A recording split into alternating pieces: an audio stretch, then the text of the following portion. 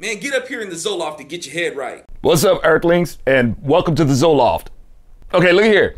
I got some really bad news for the climate strikers. Y'all can't do even the greenest glob of snot about the environment. You wanna know why? No. I'll tell you anyway. You ready? It's because you're here. Yeah, that's why. And that's not coming from me. That's coming from you. Y'all, I'm looking at the irony of y'all boasting about how many people participated in this event. Let me repeat that. I am looking at the irony of y'all boasting about how many people participated in this event, while at the same time saying that all these people are contributing to the overpopulation of the earth and killing it. If there really is a climate problem, then according to your own narrative, you are the proof of it. You hypocrites support people like Bernie Sanders, who says that abortion is good for the environment. And what have I been telling y'all for years? That the Democrats' objective is to control everything. They want to control your education, your behavior, your health, your wealth. They want to control your votes, control the weather. Yeah, and they want to control your population too. So yeah, Democrats will even use the weather to justify abortions. Sacrifice your kid to Mother Earth. This ain't new stuff, y'all. These are the same hypocrites that preach about fairness. Oh yeah, it's fair that they got to be born to ruin the earth, but they gotta stop others from being born to ruin it. Sorry, Cooch Coo, no fairness or equality for you, you tired, poor, huddled mass of cells. You don't get to cross the border into free air-breathing territory. Fair for me, but not for thee. And kids are being commended for wasting taxpayer money. Oh, I'm so proud of my kid for taking a stand for what they believe in. No, your kid is being brainwashed to take a stand for what the state believes in. And the state is behind your kids ditching school to go celebrate a state-sponsored pagan holiday. This generation is being used, and this ain't a new thing. The statists who want to control the population always pander to the youth. It was the same thing with the Nazi regime and the brown shirts and the Hitler youth.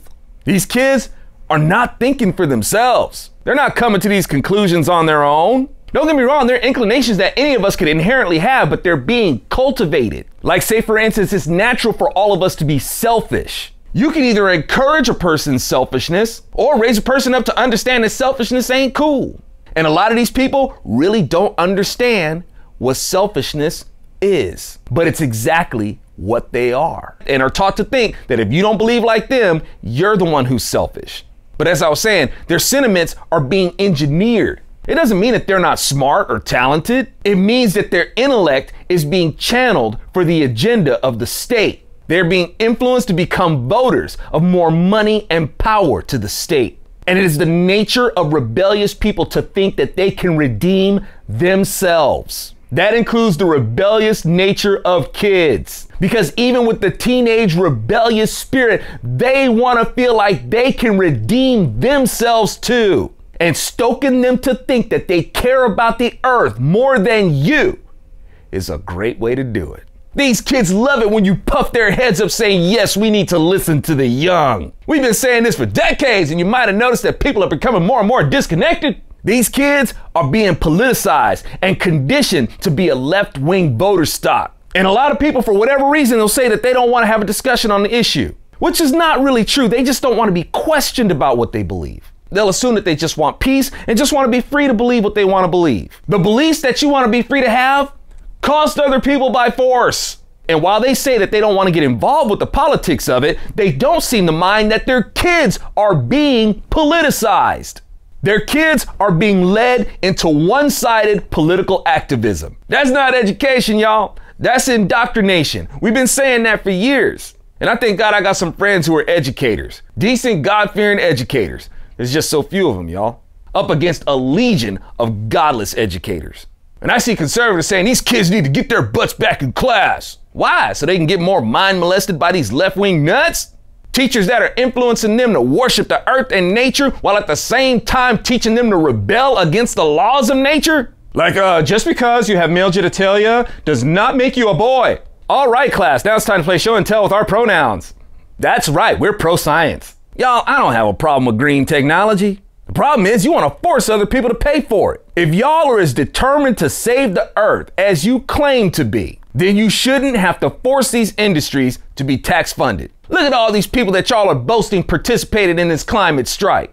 If every one of y'all cracked open your little piggy bank, then you could afford to pay for these ideas that you want implemented. But no, you want this stuff produced at the forced expense of other people, while you don't seem to be aware of the fact that it costs you too. Why do y'all always feel like you're so dang poor? Because you vote for policies that keep you poor, while you think you're sticking it to somebody else. Y'all gotta learn the hard way, man. Sorry, pronoun, gender, exclusion, faux pas, whatever. Y'all gotta learn the hard way, y'all. But like I said, y'all want this stuff produced at the forced expense of other people, which means that you don't even really believe in this stuff. Not enough to put your own money where your mouth is. You don't want to make the sacrifices to pay for this technology. You want other people to do it, while you parade around boasting in how good of a person you are because you charge other people of being enemies of the planet. And you will always have those who will never be satisfied with how well these things will work anyway. You will always have a movement saying that we need to be more diligent, dare I say, more extreme. And in their extremes, they will impose more policies that will infringe on the rights of others. And yes, y'all, it can even get to a point where they can make it legal to kill those who stand in the way of their ideals. Yeah, that's crazy talk, right? I mean, that's never happened before. So since we're all in the spirit of saving the earth, why don't y'all do something really good for the planet and give my book a solid right cross? I'm sure it killed less trees to make my book than them paper straws that you can get at a Starbucks. And leave a rating and review from whatever venue you got it from. All right, y'all, give a hoot, don't pollute, never be a dirty bird, you know. All right, class, now it's time to play show and tell with our pronouns.